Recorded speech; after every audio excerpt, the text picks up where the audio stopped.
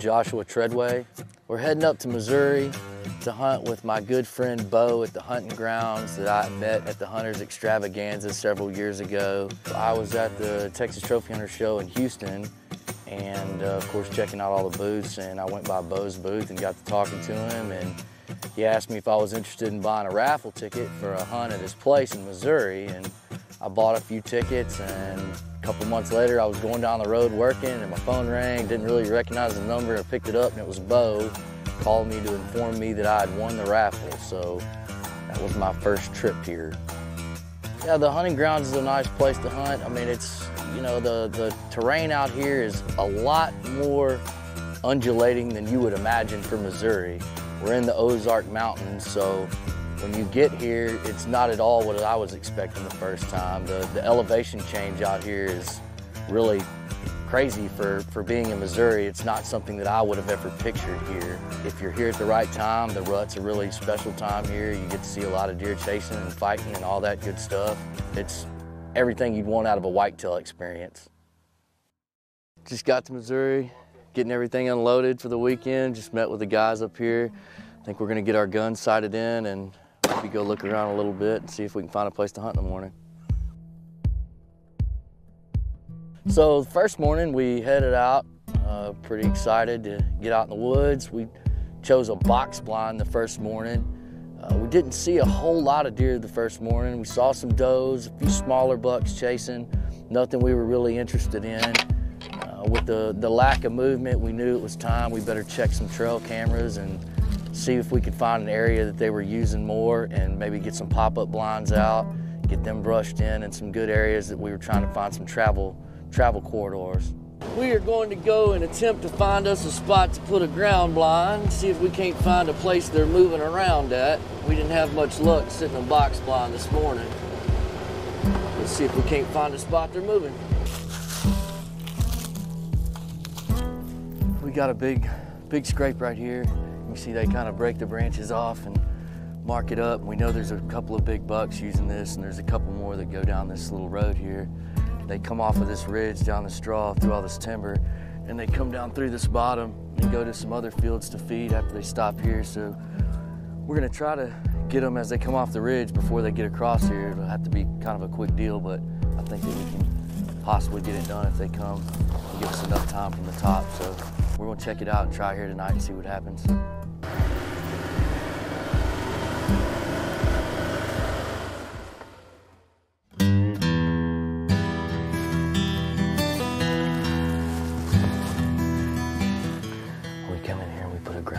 This morning after we hunted, we got a little better spot, I think. We kind of know where the deer are moving. I've switched guns, got the swagger sticks put on this gun. That way we don't have to get the barrel all the way out the window, because if they do come in here, they're gonna be right up on top of us really fast. So we're probably not gonna have a long time to shoot, and I don't want anything sticking out of the blind. So I think we're in a pretty good spot. We want some deer moving through here, and we'll see what happens.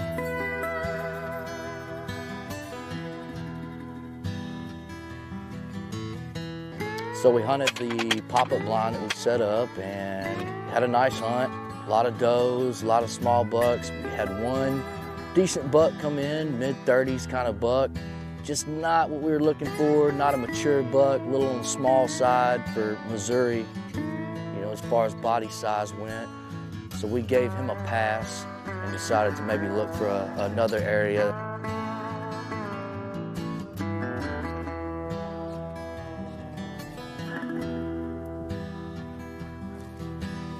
We had a lot of movement, just not the right deer this afternoon. A lot of does, a lot of little bucks. Just didn't have anything coming through to check these does, so we might look at some trail cam pictures and see what we got and what we can think of. Maybe come up with a new plan in the morning. We might move around a little bit. We'll see.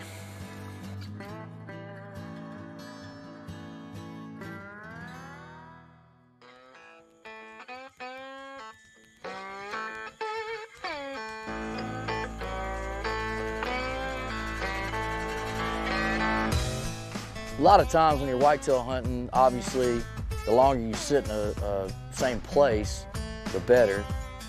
Just the law of probability. Sooner or later, a deer is going to walk by.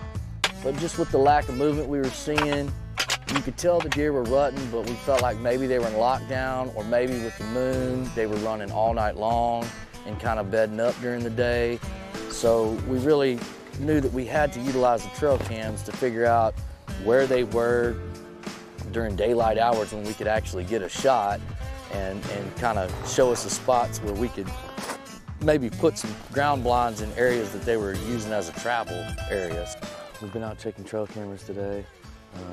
We thought the deer we knew they were up in this area in this thicket, and we thought they were dropping off the hill and going down to the food plots where we were hunting before, but for whatever reason, they're not coming down.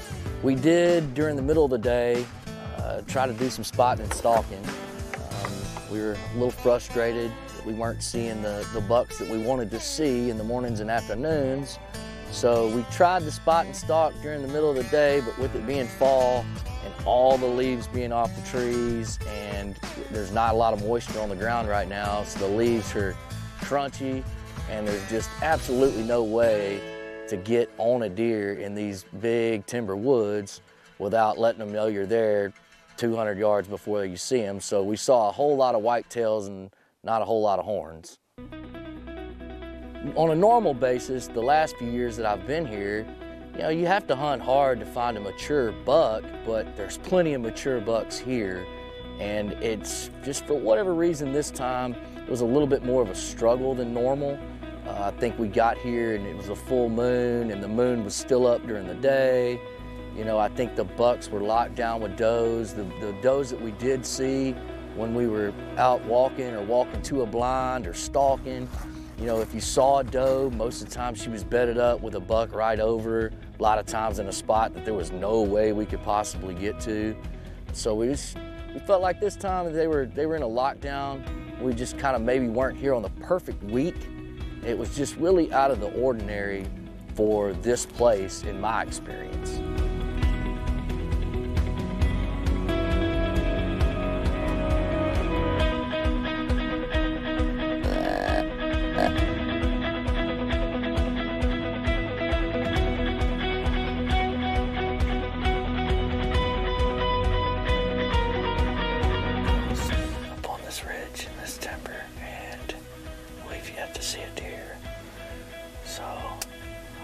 Sure what we're gonna do in the morning, but it looks like we're running out of daylight today. I don't know what the deer are doing. I don't know where they are. We're gonna have to go back and maybe look at some trail cameras, photos, and figure out a new plan for tomorrow.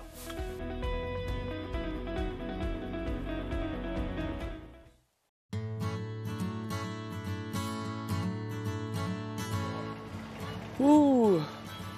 Got a little bit colder last night, so kind of felt like the deer would probably be moving again.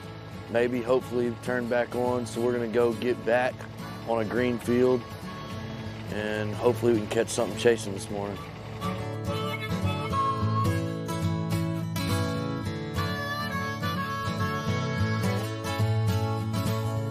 That morning we were really excited before we went out to hunt. We had breakfast and we felt like we had a really good plan. We hadn't really sat that blind much in the morning time, and we really thought that we'd see some deer eating on the food plot that morning.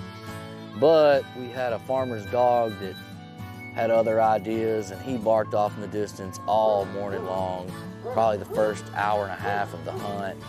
And I don't know if that had anything to do with it or if they had been up running all night. I really don't know, but that morning all we were able to see was just a few does and one buck that, you know, had very nice, you know, rack, good looking deer.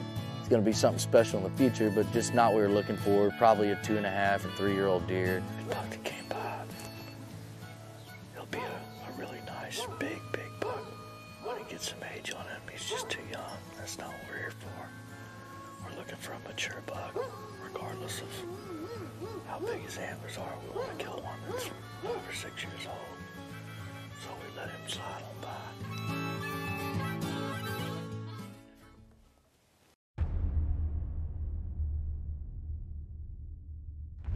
The pop-up blinds just weren't working out. We had tons and tons of trail cam pictures that we went through, and we knew the deer were there, but we just couldn't catch them. We were in the wrong place, at the right time, I guess, every single time. We just couldn't find the deer. So we decided to try an elevated blind, and we moved to a elevated stand above a wheat field that we knew the does loved to eat in at night. And with the rut going on, we figured if we could get the does in front of us, inevitably we'd have to see a buck.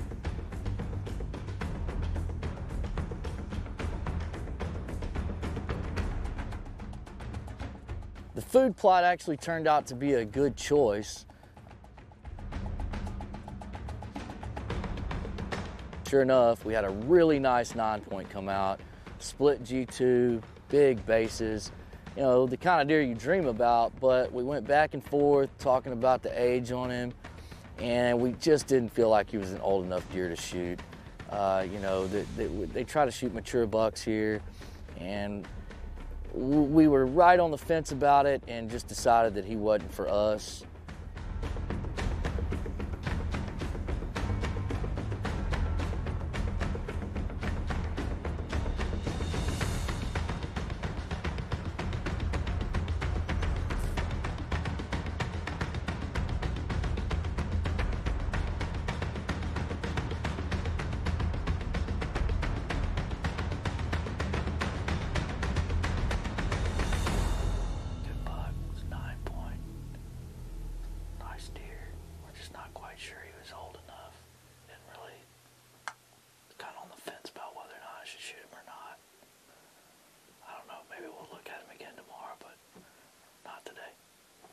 So the sun's going down and the does are still all eating out on the field. The big 9-point's still there. We were really out of camera light, but we weren't gonna move, we weren't gonna get out of the box until it was dark and the does had moved off the field. We didn't want to spook anything out of there because obviously we might need to sit there again. And right before dark, out steps a big old rat.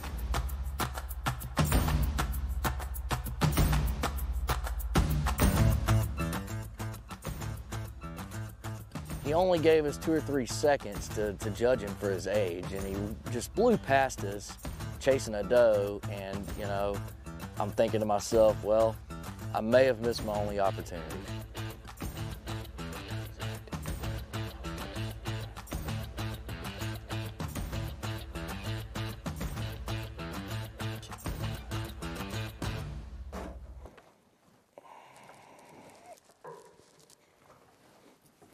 So right there at the end, we had a pretty good buck come out. We took us a minute to decide whether he was old enough, if he was something we wanted. By the time we did, he was chasing a doe. Just didn't really stop, but camera light wasn't very good, and it just got by us. But that's one we definitely hope we'll see in the morning, maybe. We went back to the lodge after the hunt and talked to Bo and kind of reviewed our camera footage, and he did reassure us that that buck was in the age class that we do want to shoot. So, I'm kicking myself a little bit that even though the camera light was low, that maybe I didn't try to take that shot anyway, and hoping, that I'd get another chance at him. And here we go right here, boom. We need to be there in the morning. The next morning, it's the last day, of course, which everybody hates coming down to the last day, and you're just hoping, gosh, I hope I'm not going home empty-handed. But we felt like the blind that we had been in, where we saw the shooter, was probably the best place to go back to. We felt like he's probably in that area. So went in there with really high hopes in the morning, and nothing. The hunt, it's dwindling down. We don't have a whole lot of time left. It's midday. So we just decided, it's, 4th and long time. And instead of working travel corridors and food plots and all that stuff, we just took off, went straight towards their bed.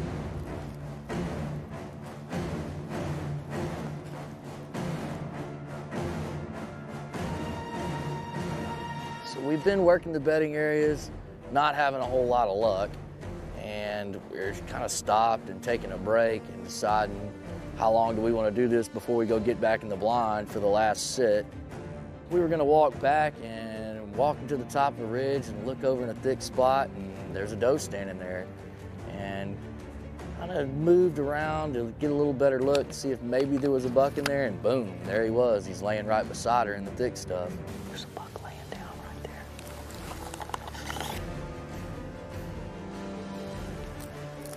He's definitely not leaving her. He's with her. He's not going anywhere. So we made a quick move around to the end of this little piece of timber. And I'm just waiting for him to stand up, and he read the script, stood right up, and I had it on him, and then bam, he turns around and walks directly away from me. I got no shot.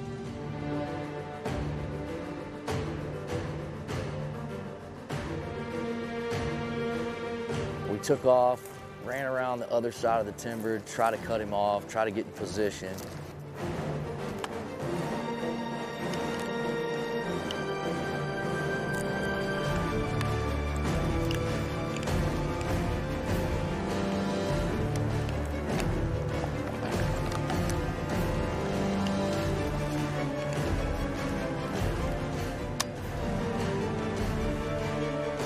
So I got the swagger sticks ready, and I put the crosshairs on him.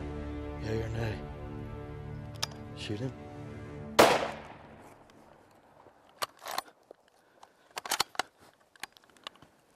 Got a good trigger pull, squeezed the trigger, threw out a big mule kick, started going downhill through the timber. So, you know, that's always a good sign, but, you know, you want to see them fall until you got your hands on them. You know, you're always worried a little bit. He's hit good. So we shot the buck up here on the top of this draw. We've been following him down the side here. It looks like he's bleeding really good. Hasn't gone too far, maybe 100 yards. We're gonna keep following the blood though, because it's a pretty good trail. See where it goes. So we worked down through the timber, down to the creek, and you know, we had a really good blood trail to follow, and it looked like he tried to go to the creek, go to the water and get across it, and he just didn't make it. He was tangled up in some big tree roots right on the edge of the creek. Good Lord of mercy. It was a great feeling when I saw the deer laying by the creek. You know, we had really worked hard this week. We had some hard luck. We had really had to grind it out. And you know, when I came down the hill and saw him laying there, huge body, really pretty rack, my biggest deer ever. It was just a really good end to the week, you know, a really good end to the story. We had worked really hard for something, and it was great to see him laying there. Oh, we've been here for almost a week. We got here, we thought the deer were supposed to be rutting. They kind of were, we thought, and they kind of weren't. We really just didn't know what they were doing. It's been really slow. We've only seen a few bucks. We've actually only seen, this is only the second mature buck we've seen. Pretty sure this is the buck that we saw last night when we were running out of camera light. Notice this G4s broke off. I think this is the same buck that we had come in last night that we just couldn't decide whether he was mature, couldn't decide whether he was a shooter until it was too late and we were just out of camera light. I have no idea what this deer scores. I could care less. I know he's got to be my biggest deer. This is a giant Missouri buck. I'm really happy to have him. You know, actually, I'd never, ever probably taken a buck of this caliber unless I'd started going to the Hunter Extravaganza show and met old Bo and won that first raffle and started coming here. Beautiful deer. Got these split brow tines. Got this big extra point here. Broke something off. This was broke off when we saw him before. I think he may have broke this off. Just a beautiful deer. Guess he's a 13 all total. Pretty nice deer.